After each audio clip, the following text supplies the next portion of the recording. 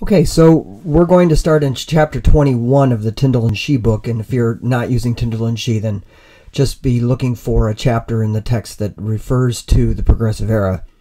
As you can see by the dates posted here, there's a little bit of overlap between that and the Gilded Age, and that's because a lot of the material that we're going to speak about is Gilded Age influenced in terms of former things that have come through. So we're going to be looking at how the Progressive Era went forward.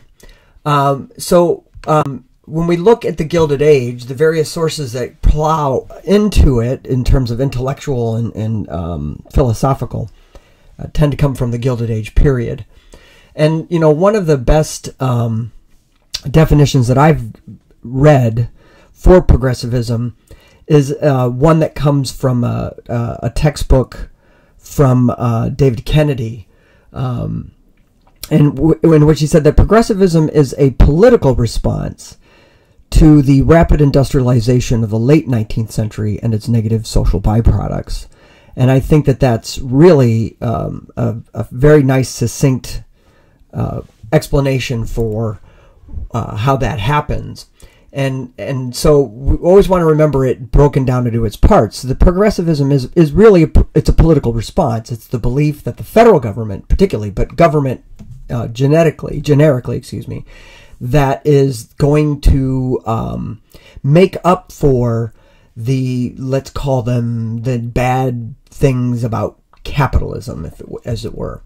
And so so the social unrest at the end of the 19th century bled over into the 20th. So business owners who were more interested in securing changes to avoid the problems that they experienced beforehand, known as the Progressive Era, right? It was marked by a growth in the middle and upper classes, and it is again kind of a response to what happened in the Gilded Age and sort of the things that were seen as not happening in the Gilded Age.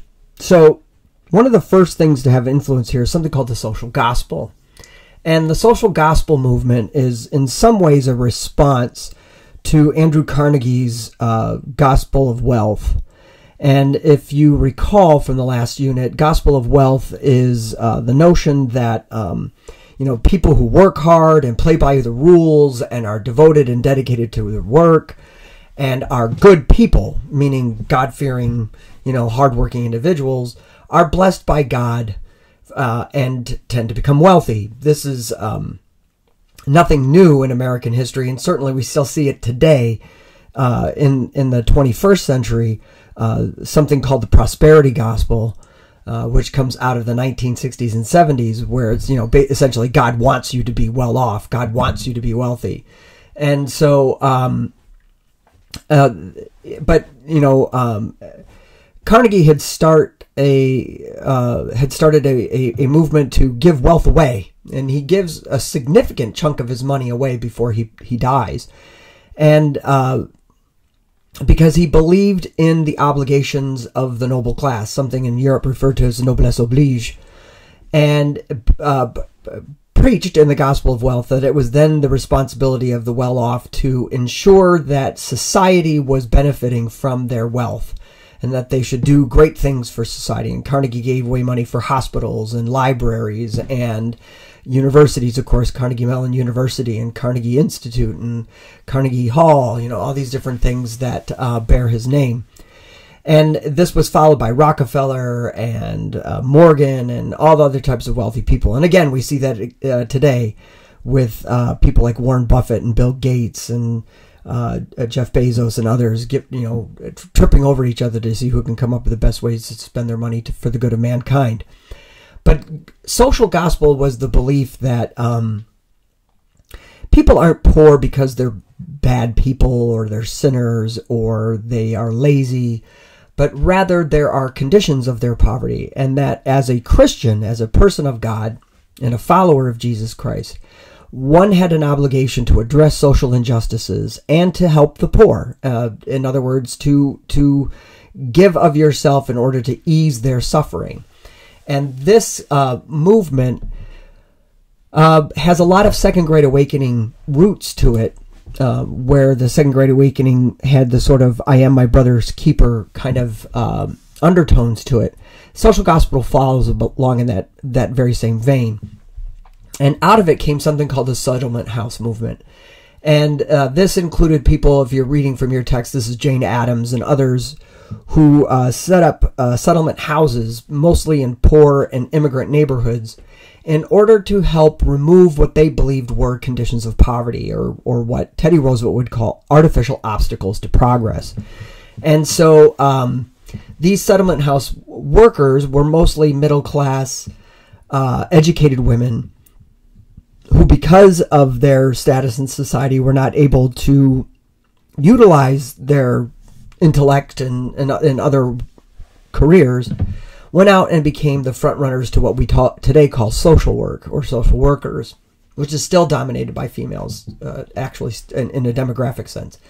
But these women went out into the slums, into the ethnic enclaves, and gathered raw data about birth rates and infant mortality and construction problems and diet and healthcare and all these other issues, and just collected this material for local and state governments in order to demonstrate the great need there was to alleviate the suffering of the people. So this idea is going to be played with within academia. So this is obviously the colleges and universities of America at the time who are taking some of this data and making these observations and writing about some of the shortcomings of the era in which they lived, which of course was the Gilded Age. And so there has been globally, at least within Western societies, a debate between the beauty of what is actually called liberal economics and the conflicting or antithesis of Marxism. And what we see starting in the Gilded Age is a sort of synthesis, if you will, of a new idea, socialism, or democratic socialism, however you want to phrase it. And academia is obviously a great place for that to be articulated. And so this becomes a big part of the movement. Now, we have to remember that when we think about heavy government activism, we tend to think about the Democratic Party or the Green Party or things happening at the national level. But in point of fact, one of the big things about the progressive movement is the idea of emerging federal power when it comes to economic and social programs. And so we really see the progressive agenda experimented with first in the state governments. The two dominant were Wisconsin with Governor Robert La Follette, and in California with Governor Hiram Johnson. And so these state laboratories will be used to sort of test out ideas. A young governor of New Jersey, Woodrow Wilson, will certainly get a lot of notoriety for what he had tried to do at the state level.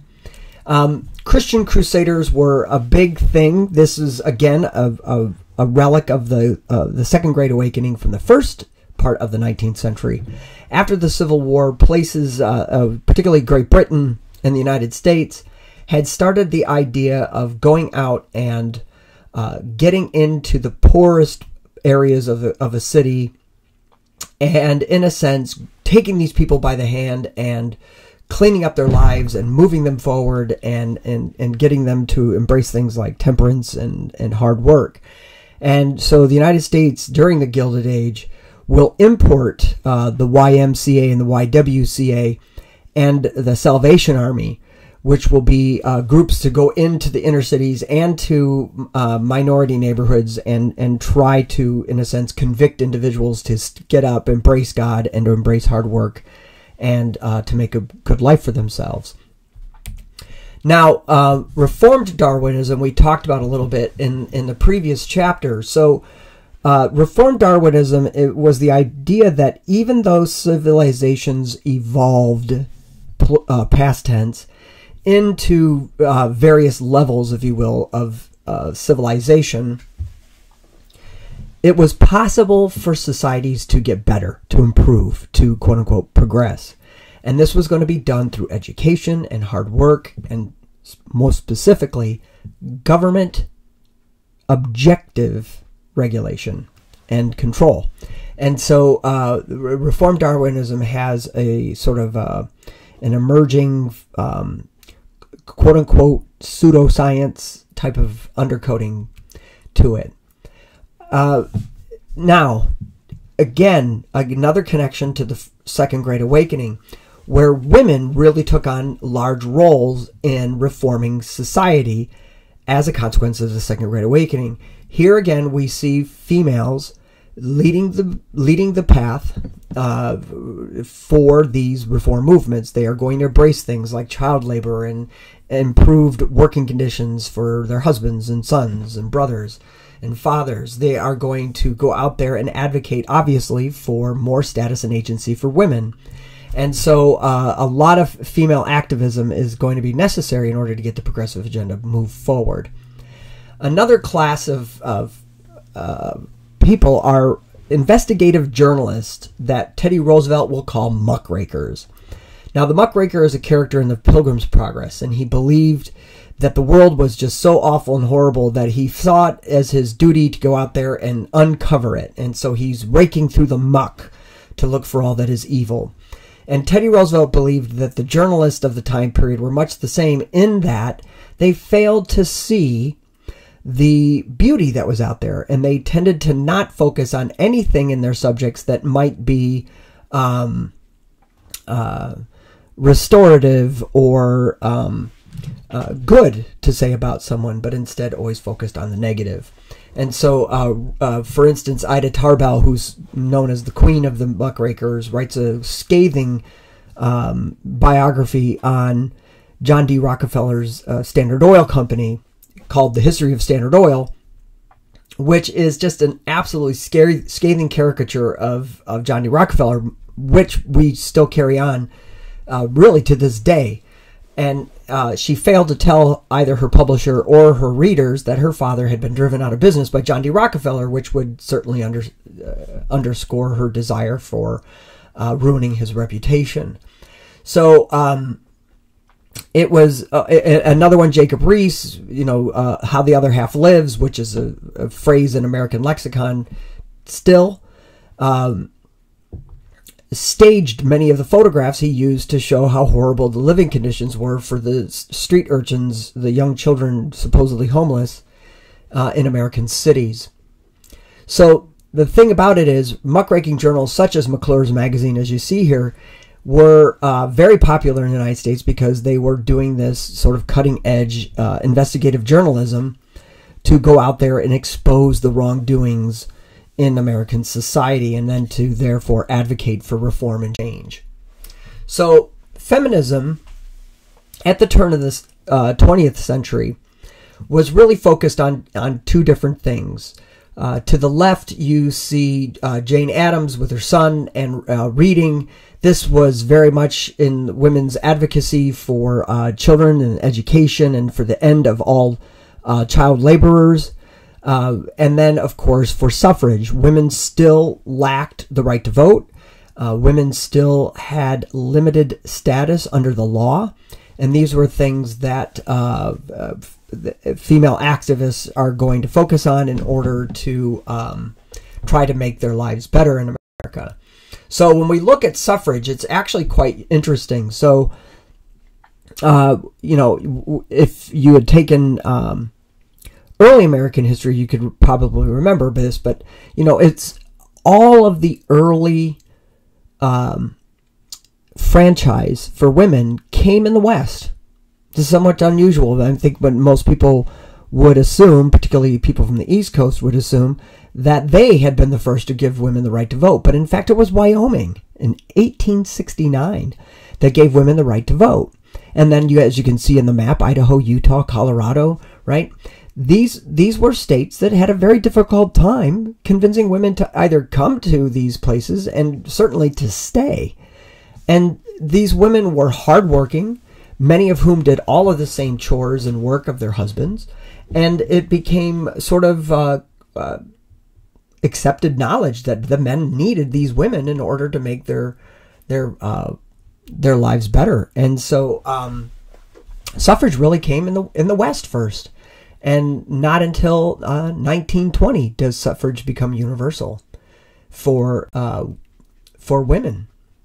So if we look at progressivism as an agenda, as you were, and some people call it the progressive agenda, it comes in various categories. So the first, of course, is democracy. How do we expand democracy? Now, this is always a difficult thing because America is not a democracy, right? So we are a republic, which means that the people get to vote for representatives who go and draft laws on their behalf. But the question had become in the Gilded Age, was it really a republic based on democratic principles, or was it a republic based on party boss machinery? And so the obsession of the progressives was to find ways to get around this party boss system and the party machineries that tended to control, in particular, state legislatures and city mayors. So in the state level, local and state level, were things called the referendum and initiative. These are forms of what we call direct democracy. So in the first referendum, the state legislature would draft a bill, they put it on the ballot, and then the voters get to decide whether that bill becomes a law. In an initiative, the citizens themselves draft the bill. They get a certain number of registered voters to sign a petition. That then puts the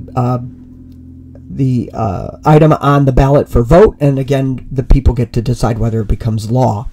And again, these are both done to get around party bosses who, it was believed, controlled these legislatures. Similar to it is something called a recall. Now, as we well know, at the federal level, impeaching and getting rid of a federal official is a very daunting and stressful process. And no president has ever been expelled from office. This is one of the things people always kind of... I'm shocked when I'm in a cocktail party or something, and an adult will say to me, well, Bill Clinton wasn't impeached. It's like, well, yes, he was. He was impeached, by the House of Representatives. He was only the second president to be impeached. No, he wasn't. He finished his term. Impeachment does not mean expulsion. You could be impeached and still remain president, and that happened to two of them, Andrew Johnson and Bill Clinton. But the recall is a way for the voters to remove an official that they deem incompetent or corrupt. This is an interesting twist, right? So the people have to get a petition signed to put a recall on the ballot, and then the voters get to decide, A, should the current official be removed, and B, who should replace that individual. In California, that has happened in recent history. Governor Gray Davis was recalled by the voters and replaced by Arnold Schwarzenegger. And in the city of San Diego, we had Mayor Bob Filner, who was recalled by the voters and replaced by Kevin Faulconer, who is currently the mayor of San Diego. So the direct vote of senators is an unusual one. Now, the only way to understand it is to go back to the Gilded Age. The party boss system had become so intricate and the party bosses so powerful that many party bosses of states became senators for those states. So what you have to do is you have to remember, in the original Constitution, the state legislatures appointed the senators for the U.S. Senate. And so party bosses would be so important to the victories of state legislators that if their party got the majority, it was their party bosses that were being sent to the Senate. So the Senate became seen as a room of fat cats who are just out to line their own pockets. And so this became a very big controversial thing. So a perception of the voters was that the only way to deal with it was to have the people vote for senators, not the legislatures. So we get the 17th Amendment ratified in 1913. And so now all of our senators are voted on directly. Now, at the municipal level, there were various types of reform, all of which were trying to get rid of the mayor's budgetary power. Most cities in America allowed mayors to decide who got what contracts in order to provide services for the city. Well, this was a way for party bosses to graft, to commit graft, to sort of link their own personal fortunes to the spending of American cities. And so the strong mayor system, which is a mayor as the chief executive and a city council as the legislature, gets challenged. And so there's a commission system, which is where you basically hire a panel of people to run the city collectively. Many states in California run on a commission system. And then there was also something called the city manager system. And this is when the mayor is actually the chairman of the city council. And so it's like a hyper legislature. And then the city council, with the mayor at its head, would hire a city manager. And that individual would be responsible for actually spending the money and running and dealing with all the contracts and negotiating with bids and all this other stuff. And so Galveston, Texas, I believe, was the first to tinker with these kinds of reforms.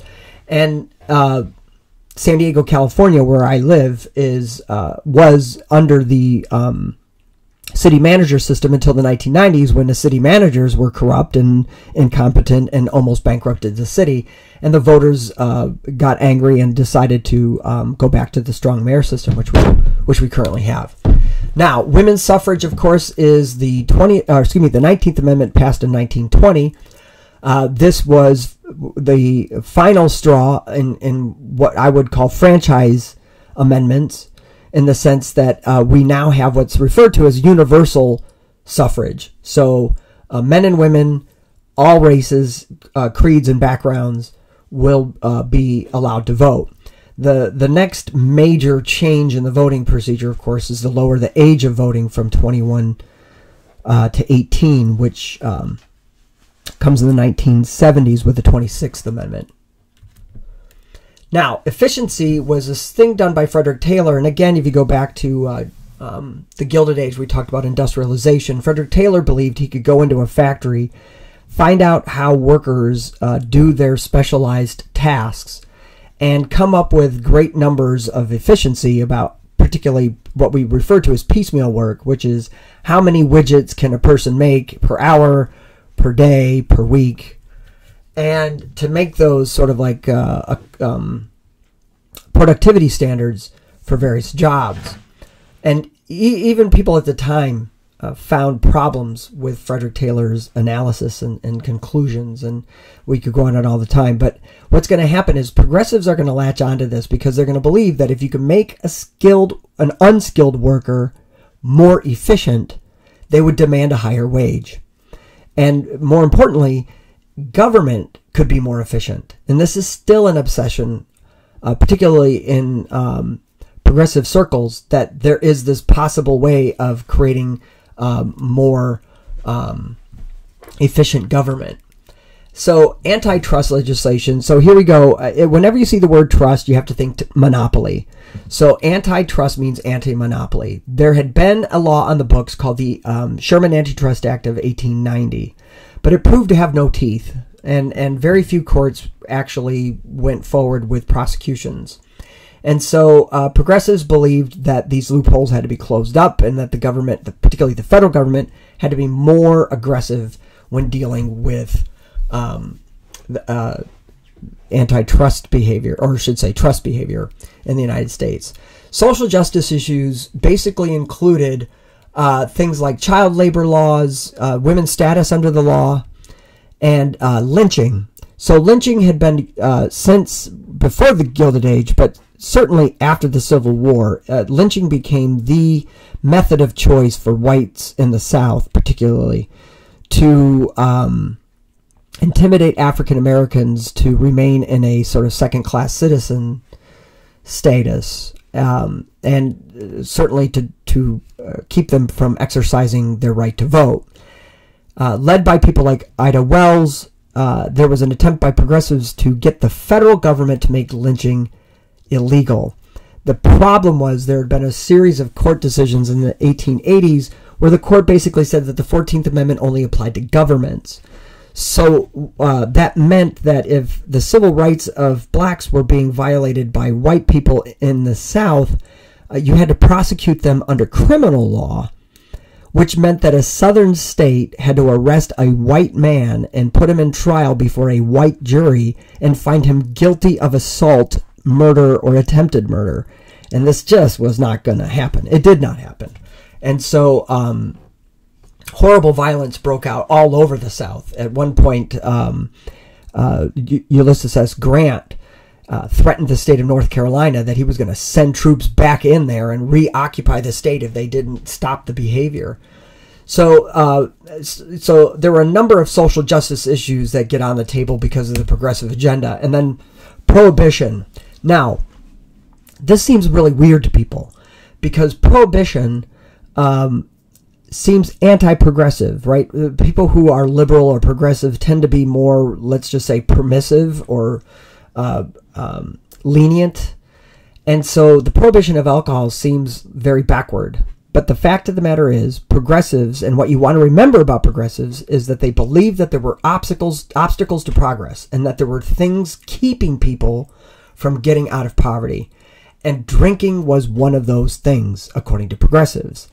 People who were poor, who were imbibing in alcohol, were risking their savings, risking their jobs, risking their families, and these were all things that the poor could not risk. So to progressives, the only solution was to remove the obstacle, and in this case, alcohol. So to the left is Frances Willard, who is the founder of the Women Christians Temperance Union. And to the right are black workers in the South, and in basically horrible conditions. Now, what we're going to do is we're going to break the progressive era into the three main presidents of the period, and this is Teddy Roosevelt, William Howard Taft, and Woodrow Wilson. And so we'll start with Teddy Roosevelt. So Theodore Roosevelt is coming from what I believe to be a rather right of center position on the deal. Roosevelt embraced what he called a square deal for America, in which the regulating of existing antitrust legislation would be upheld and more powerful enforcement powers would be established. Roosevelt would often support the regulation of trust over their dissolution, however, as he viewed this to be a more efficient way. He believed in what he called good trust. So, for instance, the United States Steel, Carnegie's company, when it went public, Roosevelt saw no problem with it being a monopoly, because to Roosevelt, the economies of scale were important for making America a leading steel manufacturer and for being able to supply the U.S. Navy with the best quality steel at the best possible price, and to provide what Roosevelt perceived to be good paying jobs for literally tens of thousands of workers. And so this became a big difference between Roosevelt and, say, Woodrow Wilson. Teddy Roosevelt believed there were good trust and bad trust, and he believed in corporate citizenship. And he believed that through his own executive actions, he could make things change.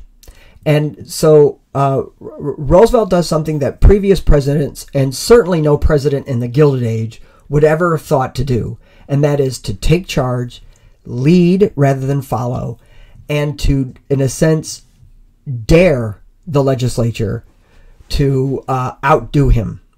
And so he goes out there and he really makes a change for the American people. So his trust busting which, they call him the Trustbuster, these famous cartoons of him, holding a big, huge stick and pummeling the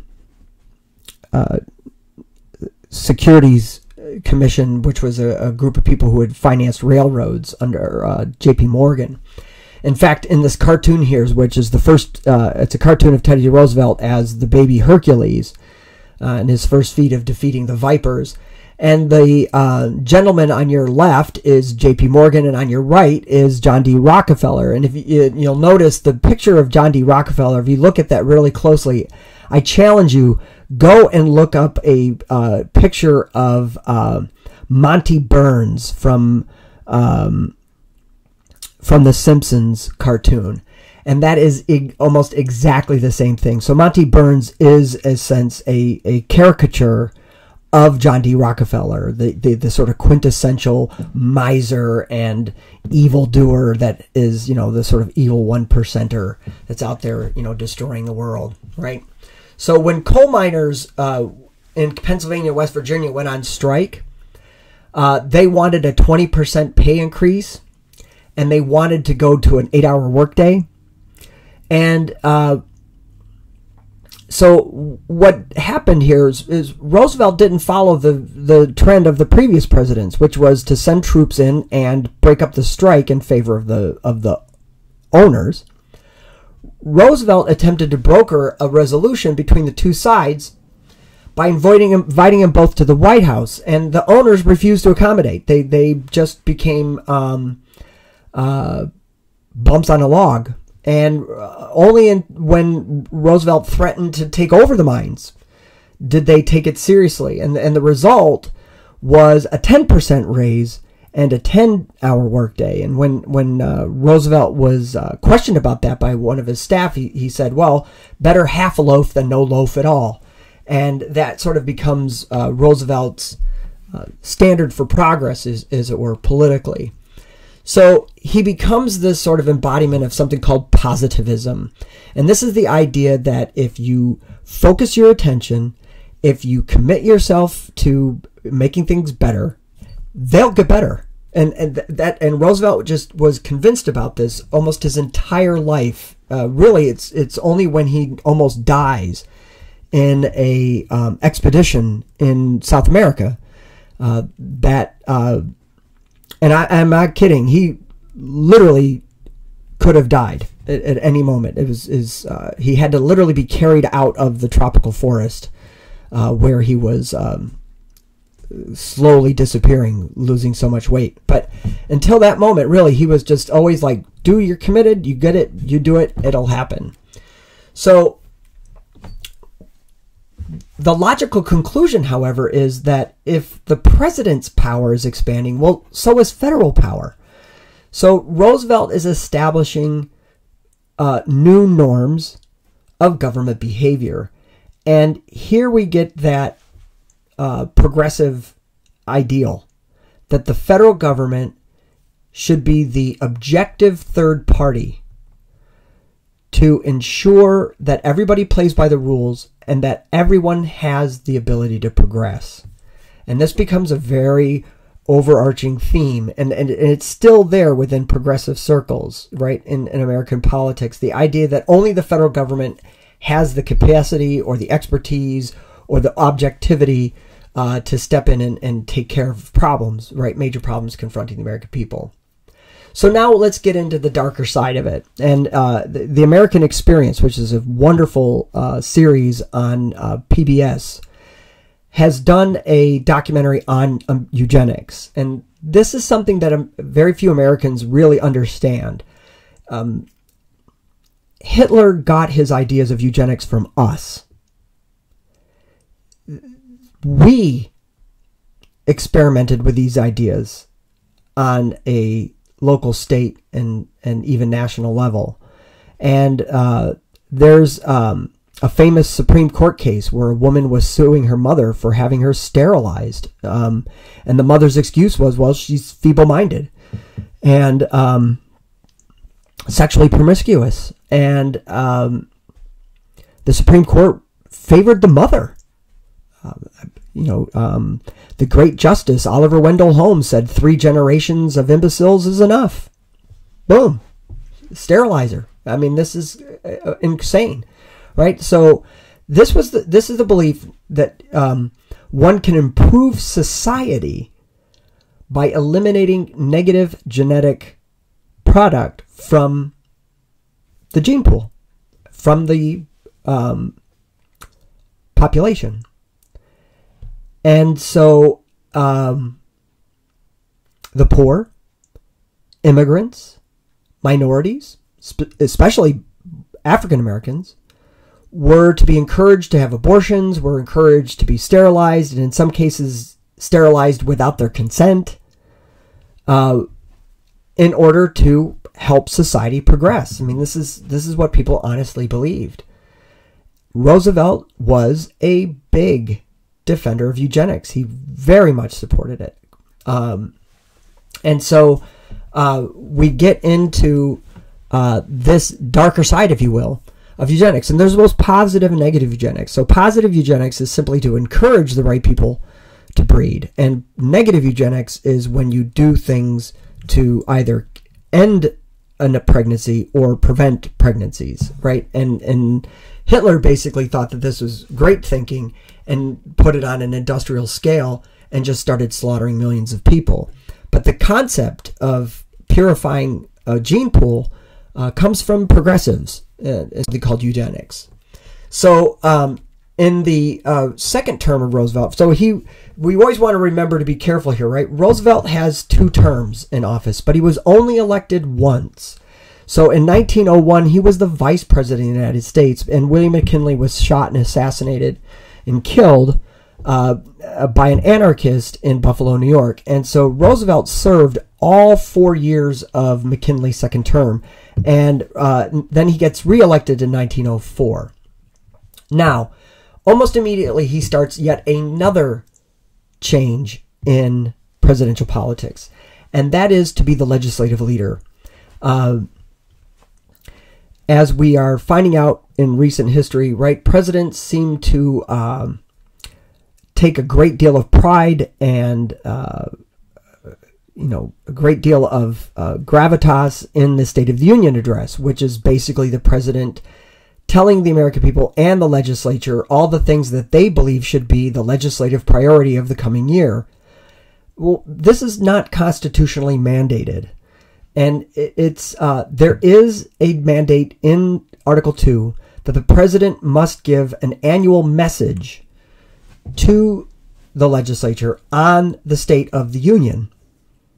And this has been done in writing up until Woodrow Wilson. But it's Teddy Roosevelt who becomes the first one to actually try to influence the agenda for the legislature. And this is something that was very different, right? And so he's going to get into this kick about getting authority to, make life better for Americans, right? And so the problem with him trying to change legislation, however, is that he had enemies even in his own party, right? The party bosses who were members of what was called the Old Guard, conservative, ultra-conservative Republicans, really didn't like him. And so his legislative ideas would get stalled in the Congress process called pigeonholing. And in order to combat that, Roosevelt would go on speaking tours. He would go over the heads of the politicians and he would go right to the American people. He would get them excited about something. They would send letters and telegrams, and lo and behold, these bills would come up for votes. And it's referred to as the bully pulpit. Whenever Teddy Roosevelt saw something, heard something, read something that he thought was really amazing, he would yell, "Bully!" And this is where we get the phrase "bully for you."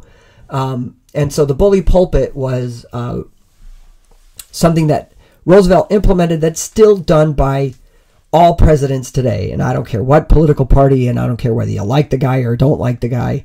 They all engage in it. And whenever you see them while they're president out there making speeches out in Podunk, West Jabip, Iowa, or wherever it is that they're going, that's trying to engage in the bully pulpit. So now in 19 1904, there's a book published called The Jungle. And this is Upton Sinclair's book, which was meant to expose the horrible working conditions for the meatpacking workers.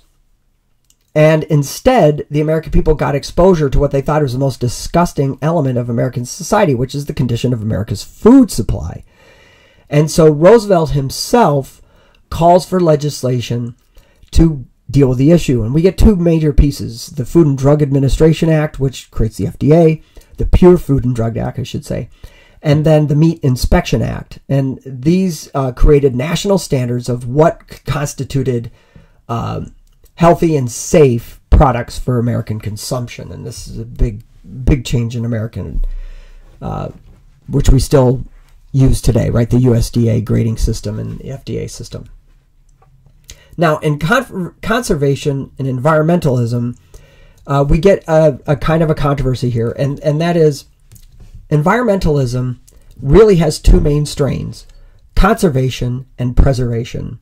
Conservation is the idea that you want to hold on to something, you want to nurture it and take care of it and restrict its use because you want to make sure that there's enough of it for future use. So you don't allow somebody to come in and cut down all the trees, because then there's going to be no forest. So you manage the forest and you allow certain trees to be gleaned out, and you're constantly resupplying the forest, and that's conservation. Preservation is what our national park system is about.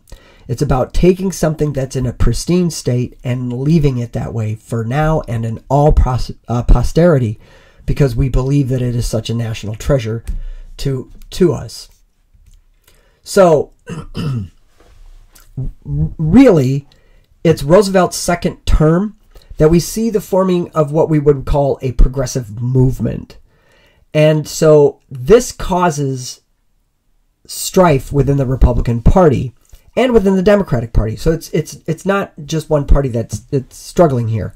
And if you, I haven't noticed, right, the political philosophies of the two major parties are starting to switch. So the Republicans that started off in the 1850s as a federalist party, one that believed that the federal government should have more power, is starting to move in the opposite direction with the so-called old guard, who are going to believe that it should be pro-business, anti-immigrant, and should have weaker central government. This is happening in the Democratic Party in the opposite direction. The Democrats started off as a states' rights party, anti-federalist party, and now are going to start, through Woodrow Wilson, to become more of a federalist philosophy, which is strong central government and expanding government power. And so, Teddy Roosevelt's basically credited for beginning a quote-unquote progressive movement. So in 1908, Roosevelt is, I'm going to say, politely pushed out. He had given an offhanded remark in 1904 that he didn't have to serve a third term if the people didn't want him to. So in 1908, he was promptly reminded by party bosses and others that and the media that he had made this pledge, and so he has his handpicked successor, Secretary of War William Howard Taft, chosen as the nominee for the Republicans, and of course with that he wins the election. Taft is an interesting person, not just because of his size, but because he never really wanted to be president. He was a big legal scholar. He really enjoyed the law. He had gotten involved in Republican politics, and he was known throughout the party as being a great follower. He obeyed his instructions to the letter when McKinley made him the Governor General of the Philippines, and McKinley had made this statement about kind of like a white man's burden for America. Taft took that totally to heart, and he went to the Philippines and built schools and built water treatment plants and organized training things to help teach the Philippine elite how to be, democratic leaders for their country. And all these other things. And so he was friends with Roosevelt, and Roosevelt made him Secretary of War, and Roosevelt really loved him because whenever Roosevelt said, do this, Taft not only did it, but he did it exactly the way Roosevelt asked him to do it, and better. And so Roosevelt believed, in my opinion, that although he was going to leave office, Taft would be there to, in a sense, do his bidding for him. And if there was ever a problem, he'd just pick up the phone and tell Taft to do something, and he would do it. And this was not only unrealistic, but quasi-unconstitutional, really. But the biggest problem for Taft was, right after the inauguration, Roosevelt left the country. He went on a safari in Africa, and he was the front page story, and everybody followed Roosevelt. And Taft was kind of left without any political base of his own. And so Roosevelt gave Taft the presidency, but then took the pomp of it with him to Africa. And Taft struggles to find a political base of his own. And he starts off, he busts more trust than Roosevelt does. And then he tries to actually reform the tariff system, which many people believe there was just all kinds of corruption in it. And so Taft went about doing a tariff reform that ended up being so badly hacked by his own party that most of the tariffs actually went up instead of went down. But he signed it anyway because he felt obligated to, because it was his own party's bill. And Roosevelt just thought that was ham-handed and, just horrible, and just sort of blabs it out. Just basically tells the media that Taft made a huge mistake. But then there was a mix-up in the Interior Department, and I don't really care whether people know who's who and all this other stuff, but I believe it was Ballinger who basically ratted on an official for, in my opinion, probably taking bribes or other things in order to get favorable access to federal lands, forests, for logging. And instead of confronting it within his department, he went over the head of his supervisors, plural, and appealed directly to Taft. And Taft had him fired for insubordination. To me, this makes sense because it's very Taft-like. Taft believed you obey your boss and you go up the flagpole and you salute. Everything's exactly the way it should be. And this guy didn't do that, and I could see Taft getting really mad. But in this respect, this guy was a Roosevelt appointee, and Roosevelt decided that was it. And he comes out publicly, calls the president a fathead, which, for a guy that's 300 pounds, that's an obvious personal as well as political slam. And Teddy Roosevelt decides to get back into politics. Now, initially, he runs for the Republican Party nomination. And back then, there were two different types of ways of electing presidents. In the Republican Party, the nominee was going to be chosen at the National Convention, but the states got to decide how their delegates were chosen. And some states did it through a caucus system, which is what the party leaders in the state chose delegates. And some had been experimenting with a new progressive idea called the direct primary. And this is when the registered members of the party in a state voted for who they wanted the nominee to be. And in all the states that used the direct primary, Roosevelt won handily over Taft. However, at the convention, the party bosses manipulated the votes to ensure that Taft, in fact, got nominated for a second term. Roosevelt and his followers said they smelled a rat. They walked out of the convention. They reconvened at a new convention and nominated Roosevelt for what's referred to as the Progressive Party, or the Bull Moose Party. And called the Bull Moose Party because when Roosevelt was leaving the convention hall, a media man said, Mr. President, you are now, you're a little older now. Do you feel like you're really up for getting back into politics? He said, well, nonsense. I'm as fit as a bull moose. And that's where they got their name. And here we get some traits of modern campaigning. Roosevelt comes out with what he called his new nationalism platform. And here you're going to see the truly, modern idea, right? Instead of going on and on and on about various things, you keep it short. 3 things. And they all start with the letter C, right? The 3 C's. So corporate regulation, consumer protection, and conservation. And with this, Roosevelt believed he could get everybody to, rally around his cause and go forward and make it work. Well, while the Republicans were busy fighting amongst themselves, the Democrats were coalescing around a new and young and highly educated man from the South, right? And while he was the governor of New Jersey, he was actually born and raised in Virginia, the first Southerner to be elected president of the United States, since Zachary Taylor in 1848, which is somewhat interesting. And he's also the only president to hold a PhD. So his background was pretty straightforward, as I gave to you. He had been president of Princeton and then governor of New Jersey prior to taking the White House. His Democratic platform was referred to as the New Freedom, or the 3 T's, what he called the triple walls of privilege. And tariffs, trusts, and taxes, or what he called treasury. And so,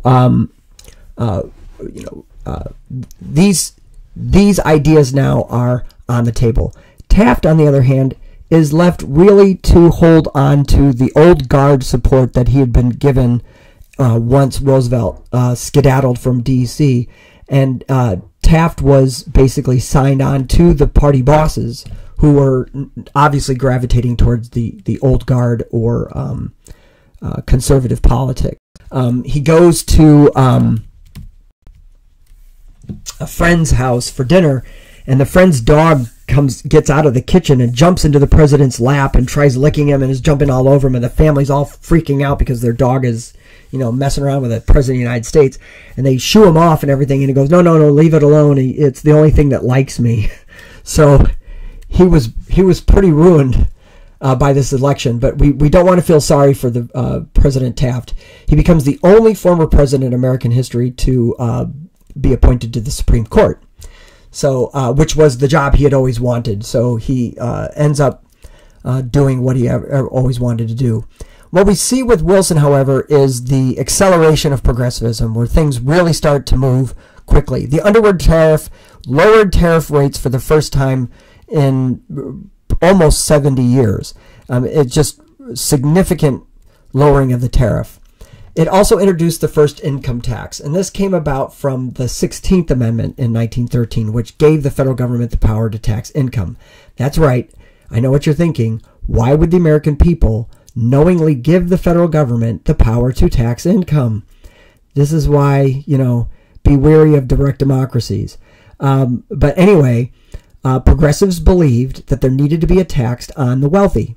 And the progressives convinced the American people that they would never need to tax anybody but the top 5% of income earners, and that there would probably never be an income tax rate higher than 4%. I'll let you do the math. So then in 1914, we get the Federal Reserve Act, which was a way of reforming how the U.S. currency and the distribution of capital happens throughout the United States, and it was very irregular prior to that. And so a Federal Reserve System is what we still use today. The nation is divided into districts. California, where I am, is in the 11th District Bank, which is based in San Francisco. And so this was meant as a way to ease capital flow. There had been what was called the dollar panic in 1907, and this following the Great Panic of 1893, many people began to, or I should say, monetarists or monetary specialists began to talk in academia about how there needed to be a more equitable and tightly regulated circulation of cash, right? That the flow of capital needed to be regulated better, and the Federal Reserve was thought as a way of doing that.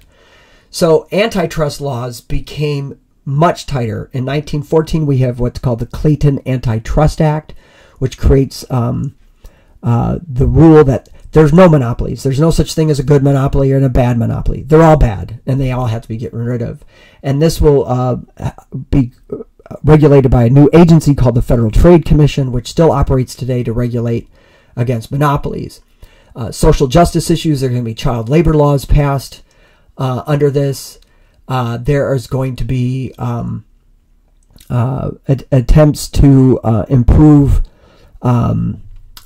sanitation and other things, working men's compensation for people who are injured on the job. So again, a very, very rapid and aggressive progressive agenda that's going on here.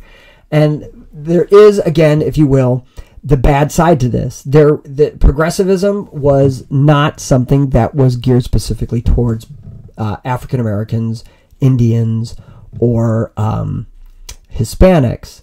And for most of the progressive era, certainly not for women. So this was seen as, the sort of evil side of all of this. Now, Wilson was, I think, fairly what we would today consider to be a racist. He was not a fan of African Americans. He was not particularly kind to them.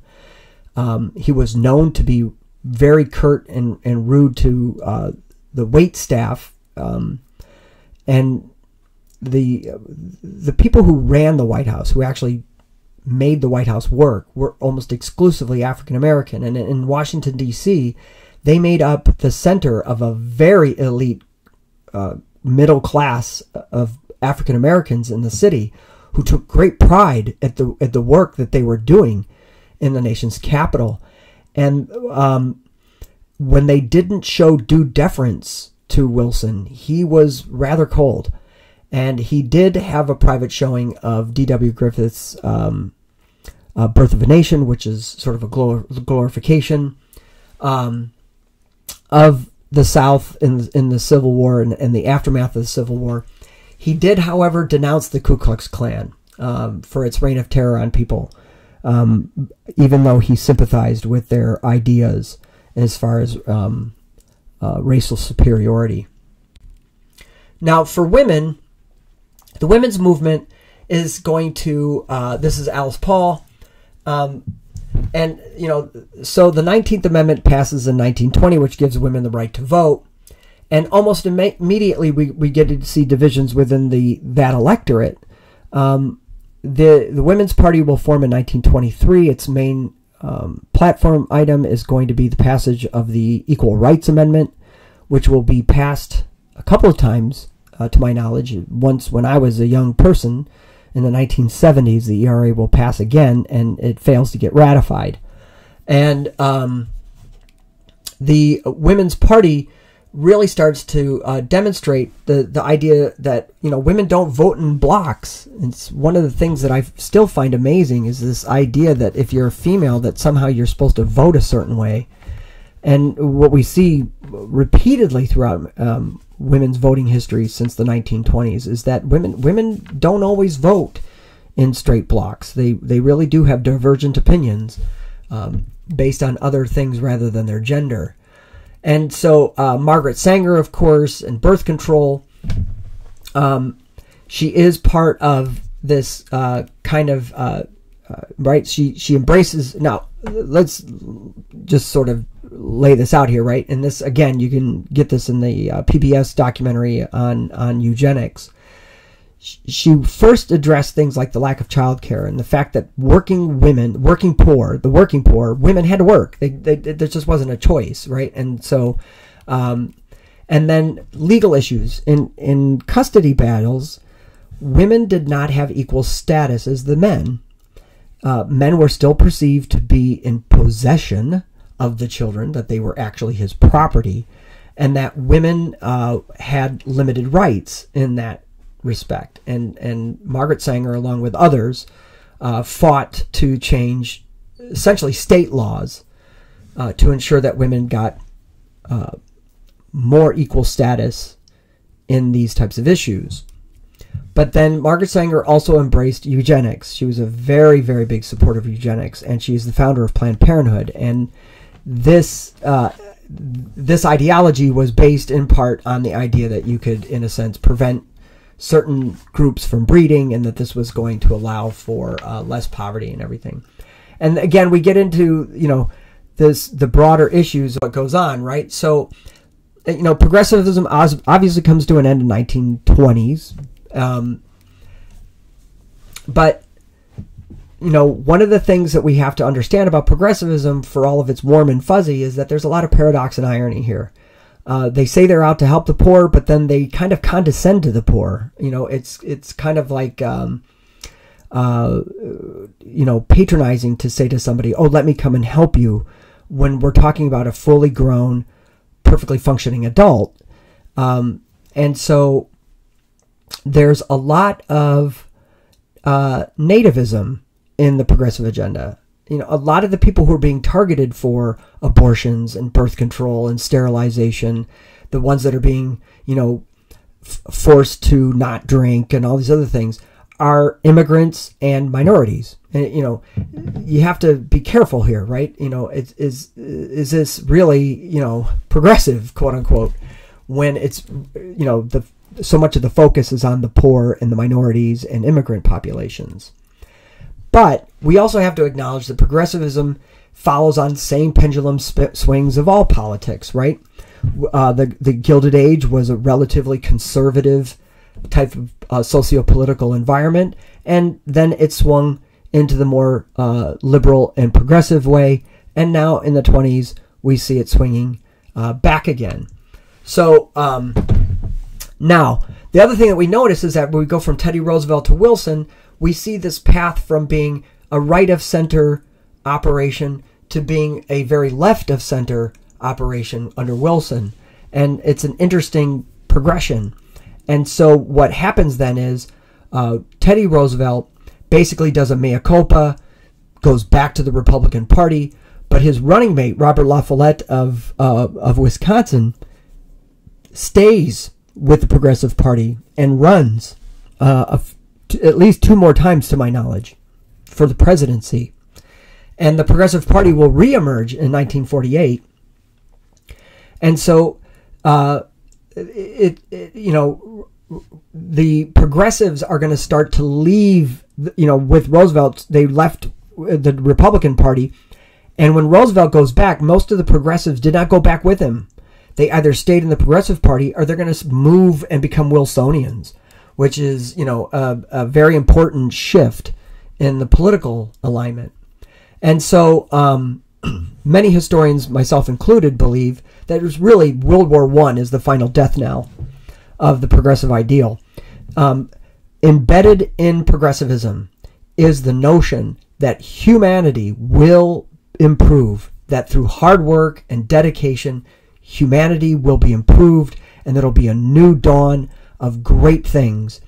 Nothing destroys that idea better than the death and destruction of 20 million people in the most horrible and terrible ways possible at the hands of our own foolishness. So